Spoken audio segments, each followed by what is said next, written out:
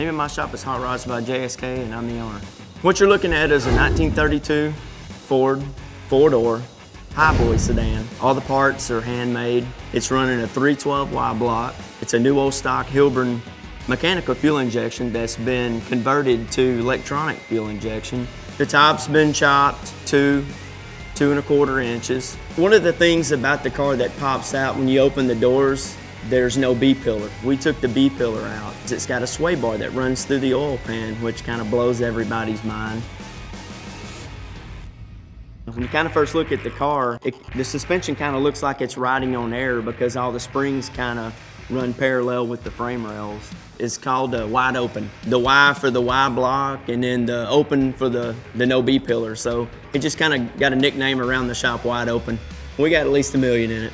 I feel pretty comfortable that this car can compete with any of them, really, to tell you the truth. I'm just glad to be at that level. SEMA to me is the special automotive marketplace, and it's probably the biggest thing, you know, in the world. It's a lot of venue, just tons and tons and tons of people. A lot of walking. I think what's important to me is the national coverage, and this will actually be the second car that we've had at SEMA. I think it's a SEMA-worthy car of the type of build that it is, and all the hands-on parts, and everything's one-off. I think that's why it fits right in at SEMA. All the blood, sweat, and tears that it took getting this thing. Every one of us that had anything to do with this car has bled on it at one time or another. Like I said, when you leave at the end of the day after working on a project like this, sometimes it's a high note, sometimes it's a low note. When you actually get to see the car finished, all that kind of goes away.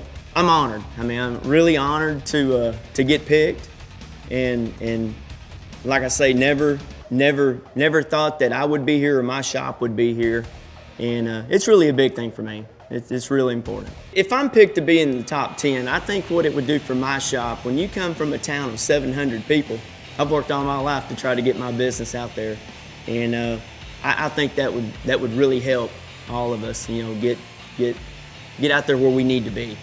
I don't know, it seems like you're really nervous until you see that first guy with the smile on his face, and then it all kind of goes away, and the butterflies kind of fly away from there, and it's all good.